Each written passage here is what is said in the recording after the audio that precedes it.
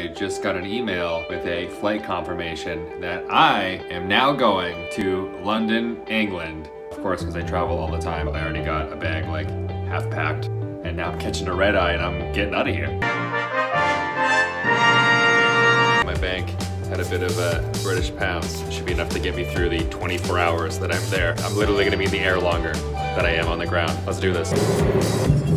Essentially, I'm gonna be flying out at midnight and getting in at noon local time tomorrow. I'm gonna be all messed up.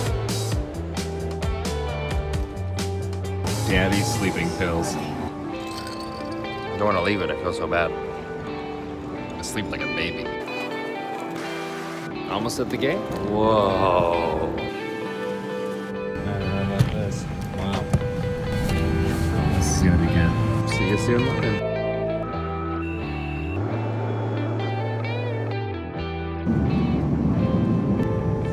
To quickly jump in an Uber, get to the hotel, see what I can of the city, and prepare for tomorrow because it's gonna be insane. I gotta first of all screen missing link, then talk to Hugh Jackman, and then do this all over again and jump on a flight to go back to Toronto. Wait a second, it's on the wrong side.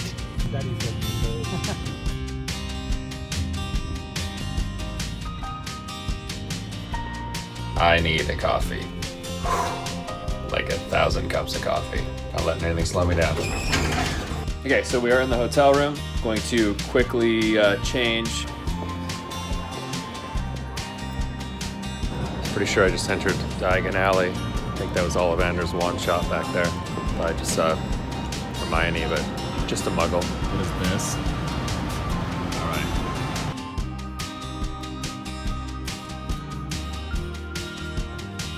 Okay, that was a fun little surprise. There's some goals someday to have some of that hanging in your living room at home. Until then, it's just finger painting art from when I was 6 years old. I'm gonna head over to Fortnum & Mason and buy some coffee for back home. If you haven't been, it's one of the best places to pick up coffee. A friend of mine who used to live here, Claire, told me about it. I'm hooked on it. But the store is beautiful. I've just been told that this is one of the fancier hotels in London. I believe it's a Best Western. Don't quote me on that. Look at it. It's beautiful. So I literally just made that last video as a joke, and as I said that, this car drives by, and I shit you not, the Queen is in the backseat. They just pulled in over there. That's her like bodyguard detail, and she went into those gates. And I completely missed it. So far this vlogging thing is proving to be a lot tougher than I thought. The one shot I should have got and I completely missed it. No big deal, just the Queen of England. What a letdown. All right, here we are. Fortnum & Mason, little retail therapy.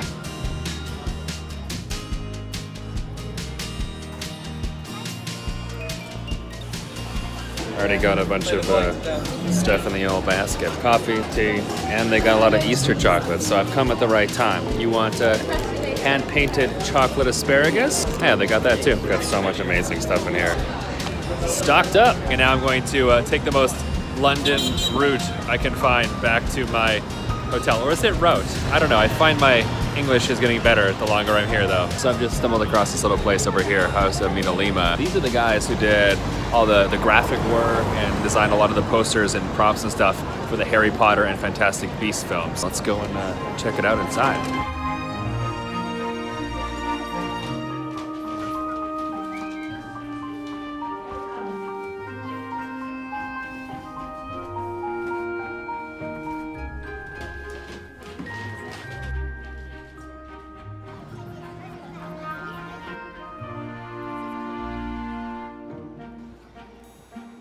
That's it for day one. I did it. I stayed awake. I always try to fight through the urge to have a nap because you're tired, you want to nap, but then you can't sleep if you nap, and then you're all messed up for the next day. So I always try to fight it the first day. Tomorrow's the big day. Whew. Gotta go to sleep now. Yes, I am wearing the same shirt I wore yesterday. Hopefully they can give me a late checkout so I can actually come back and change, because if they can't, we're gonna have some problems later. I we're awake. I got an extension on the checkout. Lovely Canadian girl working the front desk. She said take as long as you need, so perfect. Now I'm gonna walk over to the hospital club and try to get there before 9 o'clock to check out Missing Link. What was this for strange bathroom art? Kama Sutra, huh? Weird. All right, here we go. Time to check out Missing Link. The word, my dear fellow, is trust. Oh, so you want the poop now? Oh, later we'll be fine. Now over to the hotel, grab my stuff, and then over to the interview. I love what Leica does with the stop motion. It's incredible. Now they do a lot of 3D printing. You can really tell how that's enhanced what they do. Super fun. Hugh Jackman dropping the Australian accent for an English accent, and Zach Galifianakis as Missing Link, aka Susan. Incredibly hilarious. Such a fun movie. Not only for the kids, but the whole family. I think adults are gonna love this movie just as much. And maybe do a little sightseeing on the way back. Take the long way to the hotel. I got up for 3 hours. A little more history here. Trafalgar Square.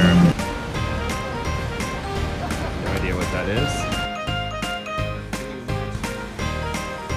Look at that.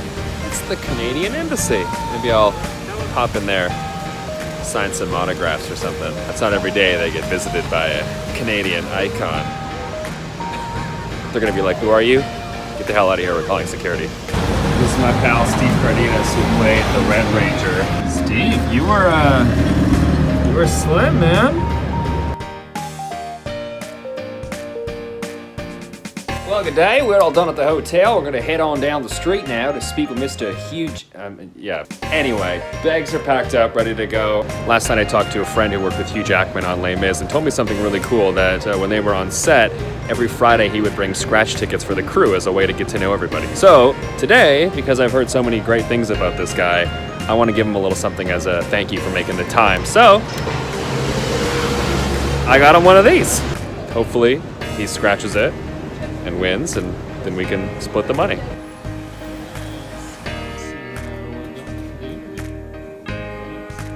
I've checked in a little early, so I gotta wait, and then I'll be moved over here to these chairs where I will be going in. And then 5 minutes after that, I'm gonna be in an Uber to the airport to get on a flight back to Toronto. My tour started in Toronto. Yeah, I'm very grateful to Toronto. It's a great theatre town, actually. Yeah, well, we're looking forward to having you back, man. That's not part of your 5 minutes. No. That's me banging on about my own tour. Well, you're gonna be back, and we're gonna all go see it, and it's gonna be amazing. And then you can just get a place and live there, and it'll be perfect. 2 fives. Not that we're endorsing gambling, but I just won £5. Did you really? Do you want 250? And I said I would give you 10%. 2.5. Right? Now what? No, whoa.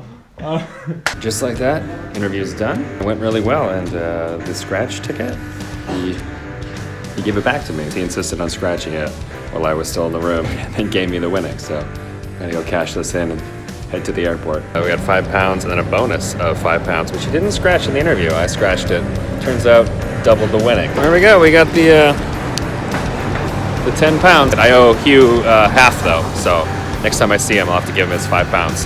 Hopefully it's soon, because I'm not sure if that includes interest or not. Should have probably asked that.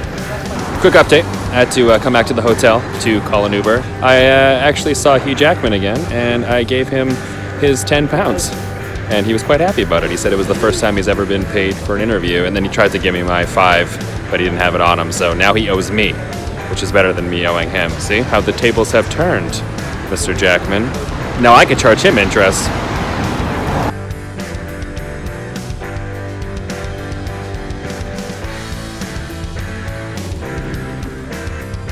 This is goodbye, London. It's been a whole day. It's been a fun day. See you soon, Toronto. And with that, my little London adventure has come to an end. Back in Toronto. Whew, I'm going home now. I've got a lot of sleep to catch up on, but thank you so much for watching, and let's do it again for the next one.